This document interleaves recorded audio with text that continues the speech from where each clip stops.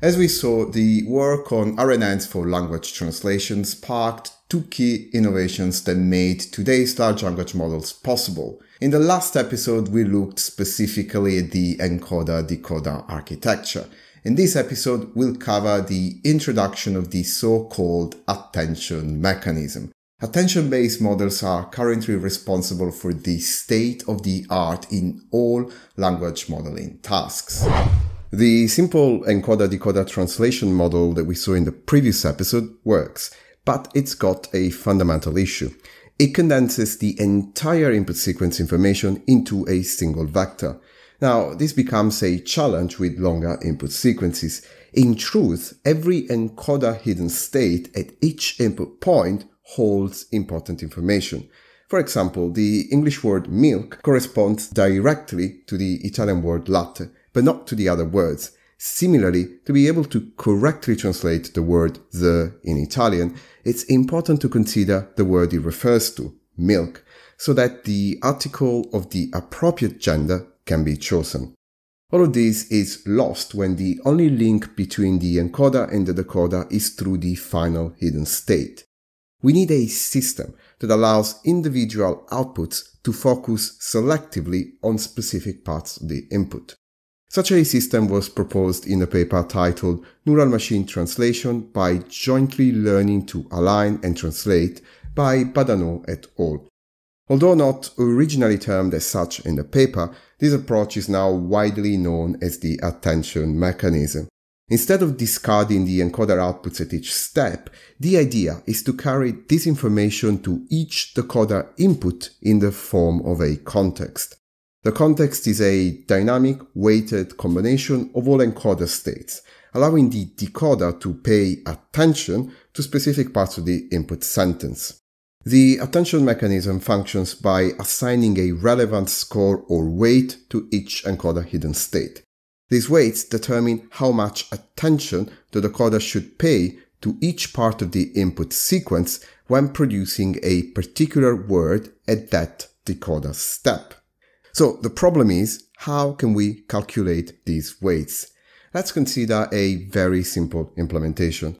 For each word that the decoder is currently translating, we can implement an attention mechanism that uses a simple multi-layer perceptron. This MLP takes as input the current hidden state of the decoder and the hidden state of the encoder for the ith input word. The output of this MLP is an attention weight or score, reflecting how closely the input word relates to the current word being decoded. These weights are then computed for all of the encoder states, creating a set of values that represent the relevance of each part of the input sequence to the word being translated. We then use the softmax activation function to ensure that these scores are positive and normalized, which makes it easier for the model to learn how to distribute attention. The decoder can therefore now compute the context for the current word being translated by doing a weighted sum of all encoder states with the attention scores. Signals from input words with higher attention scores will be more prevalently represented in the context, allowing the decoder to focus more on these words. This mechanism allows the translation to be context-aware, as the decoder selectively zooms in on the most relevant parts of the input sentence, leading to more accurate and coherent translations. This is an example matrix showing the attention weights generated by Bahdanau's model while translating a sentence from English to French. Each column represents the weights for each input word. You can clearly see the attention patterns the model learned to generate. For example, to translate economic area, the model learned to pay attention to the English words area and economic, even though they are in a different order. Let's now explore more sophisticated and general forms of attention that have gained prominence in all of today's state-of-the-art language models. One issue with the attention mechanism described so far is that it uses the output vectors to fulfill several purposes all at the same time. For example, they need to encode a distribution for predicting the immediate next token, while serving as a key to compute the attention weights, as well as encoding relevant content to inform all future predictions. Such overloaded use of output representations actually makes the model difficult to train. A popular solution to this issue is to explicitly separate the vectors that are used to compute the context from those used to compute the attention weights. This is the principle behind the more sophisticated attention mechanism used by models such as Google's BERT and OpenAI's GPT series. In this more general attention mechanism, the encoder generates two distinct vectors at each step: a value vector used to calculate the context and a key vector for determining attention weights. Similarly, the decoder produces a specific query vector at each step. Now, the attention weights are calculated from the decoder's query and the encoder's keys.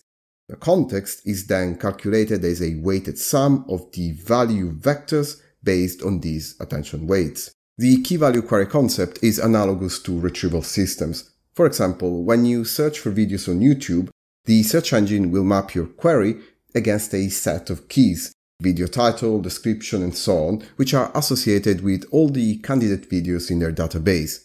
Then it will present you the best matched videos, which are the values.